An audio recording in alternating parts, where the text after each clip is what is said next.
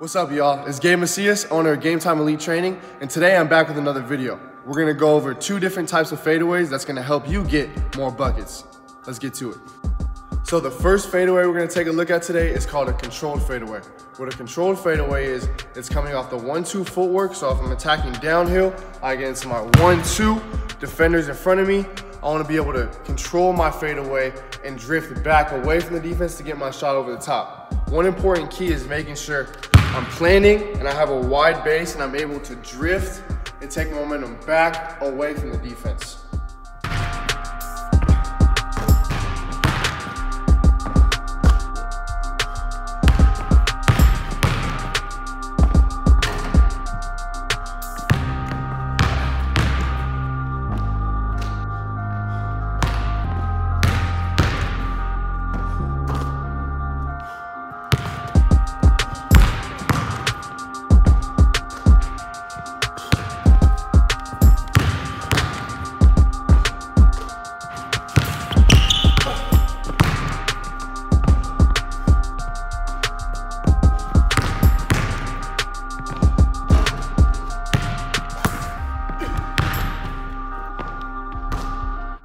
So the second fadeaway we're gonna take a look at today is called a transition fade.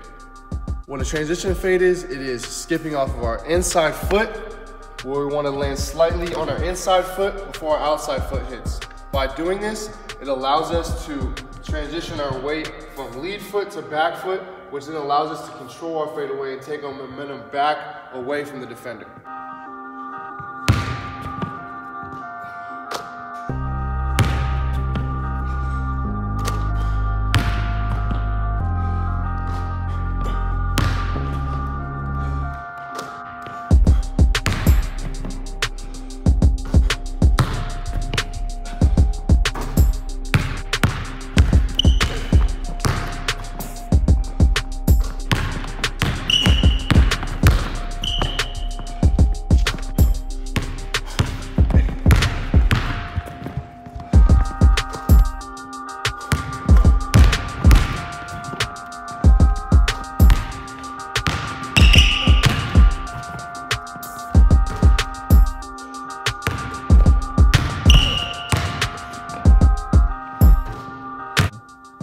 So there you guys have it.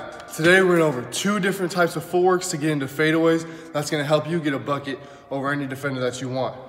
So if you guys enjoyed this video, please give it a thumbs up and subscribe down below. And let us know in the comment section what you guys want to see next. It really helps me get an idea of what you guys want to see and produce more content for you guys. Until then, see you guys next time.